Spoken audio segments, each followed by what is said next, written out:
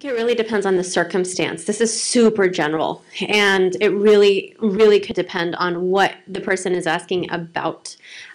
Sometimes people ask me this when they have a specific dua that they've been making for a very long time, and they're wondering if the fact that it's not being answered means that Allah subhanahu wa ta'ala just doesn't want to give it to you for whatever reason. Maybe it's not good for you, maybe it's not good for your akhirah.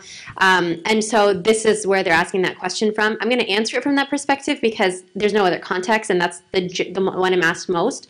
But number one, recognizing that Allah subhanahu wa ta'ala loves you so much that he always decrees what is best for you, even if in that moment it doesn't feel like it's the best thing. And I'll give you the example of somebody who wants to get married. I get this question all the time. Wants to get married. It's been like 10 years they've been making dua. It's been 15 years they've been looking, and they're just looking and looking, and now they're wondering, should they just give up? Should they just stop? Now they're in their mid-30s. They've been looking since they were like 20, and they're wondering whether or not Allah has willed marriage for them. And whenever someone asks me this question, I always ask them, do they want to get married? Is it something they want? And if the answer is yes, they actually want it, it's not something that they feel pressured into, it's not something that their parents are, begging for them to do, it's something they've been open to and they've really sincerely been trying, then I suggest that they keep asking and they keep making istikhara about other, any opportunities or anything that might open, because you never know what Allah subhanahu wa ta'ala wills for you. You will never lose with dua. So if it means that Allah subhanahu wa ta'ala has willed that marriage is not the best for this person, then maybe he's going to open a different door. But while you're making dua for marriage, you say, if it's best for me, open this door. If it's best for me, facilitate it. If it's best for me, give me better than I can ask for. And in the process, if it's not best for you, then Allah will give you something better. He absolutely will. You literally cannot lose with dua.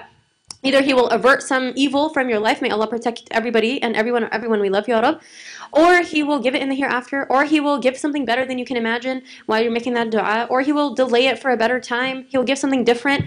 You can't lose with dua. So the first thing is just keep making the dua with the clause, if it's best for me. If it's not, then take it away from me and bring me something better. And secondly, after that, what actions are you taking or not taking? I know I'm giving the marriage example, so I'm sorry if your question was about something totally unrelated. But a lot of people I know are only open to marrying someone of their specific race or of their specific state. They don't want to move out of state. They have to marry someone who has the same type of career background or a specific type of income level. Those are fine. It's fine to have those general, interests, but that's going to close the opportunities for a person who's looking. So what does the person looking and making dua for also need to do to open kind of like those doors? Maybe Allah subhanahu wa ta'ala is sending someone over and over, and because of specific requirements, that they're just closing that door over and over themselves.